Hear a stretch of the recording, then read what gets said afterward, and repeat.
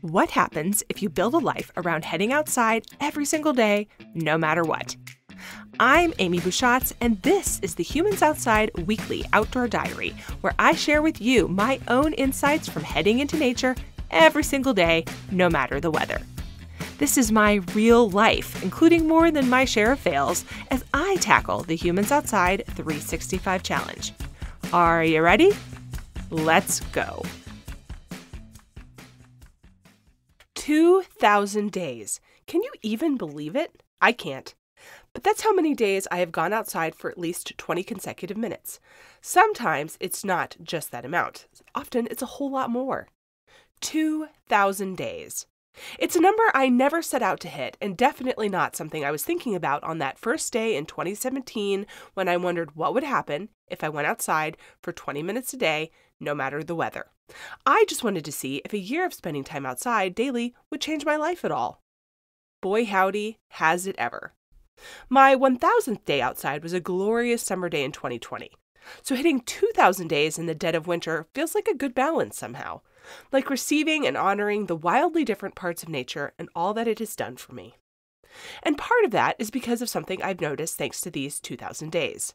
Every season has its good parts, its special takeaways, and things you can only learn by going through its differences. Many of the lessons of the dark are not the lessons of the light. And it's hard to know what it feels like, really feels like, to lean into those good things when you're sitting on the opposite side of the table. In the winter, the energy of the summer feels like a fever dream. In the summer, the truly wonderful benefits of the winter feel like an oppressive doom. But when you get into either, you realize that they are just what they are supposed to be, and all of it is good. Back around my other anniversaries of big numbers of days spent outside, I've done similar lists of things going outside has taught me. In the past, some of the lessons I've leaned into around these big anniversaries have been very practical. They're things like remembering that the weather will in fact always change, or just go ahead and buy the big jacket.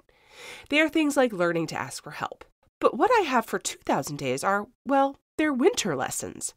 They are things you know when the darkness and cold makes you take pause and give you time to think. The first is a common refrain that I come back to over and over again. I can do hard things. And by hard, mostly I mean uncomfortable. I can be cold. I can be scared. I can be nervous. I can be tired. I can want to quit. I can be alone. I can fall, literally and figuratively. I can be sore. And through all of this, I can push through, endure, come out on the other side, and be very, very grateful I did it all. And I know this because I go outside and encounter the scary, hard, cold, nervous, solo, precarious, and challenging over and over again, out of my control, save for the option of quitting. And I know this because I have given myself the chance to find it 2,000 times. Knowing that I can experience these things and not just live to tell about them, but have also enjoyed the experience is a gift. It is a gift of going outside. The second thing is a mantra I'm leaning into this year. I live in abundance. I have all that I need. One of my greatest struggles, and I mean since I was a little kid, is a scarcity mindset. It was spending time outside that made me confront that. I was always in a hurry. I didn't have enough time. On long runs, I hoarded my snack and water. I didn't have enough food or hydration. I get cold on really big adventures because I don't put on the warm layers packed in my bag. I don't have enough and maybe I need them later. All of those things are not true. And spending time outside taught me that. I have what I need to take care of myself. If only I'll use it. I have all the time in the world. If only I take a beat to give it to the things that actually matter. I live in abundance. I have all that I need. Which brings me to a third and final lesson, the value of taking it slow. Winter is the time that remembering this lesson is easy because it is the cold and quiet that doesn't just show me how to slow down, but absolutely forces you to do so.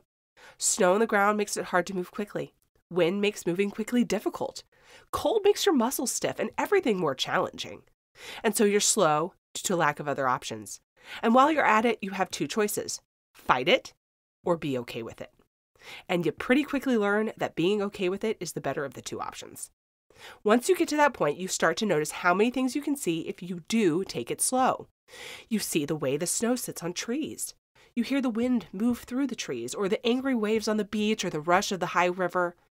You value lingering by a fire because it is warm. It's okay to be slow. It's okay to just notice. But these are things I had to learn in the winter outside of the comfort of my cozy house. And 2,000 days helped me see them. I'm marking my 2,000 days by doing some winter fun things I love outside over several days. Going for a run, cross-country skiing, hitting the downhill ski or snowboard slopes, or better yet, just existing and enjoying outside. I'm going to take it slow. I'm going to lean into the little things. I'm going to live in abundance. I'm going to do hard things, whatever they are and however they come. You can see photos of all of these things and more on Humans Outside on Facebook and Instagram. Share your moments with #HumansOutside365. And until next time, I'll see you out there.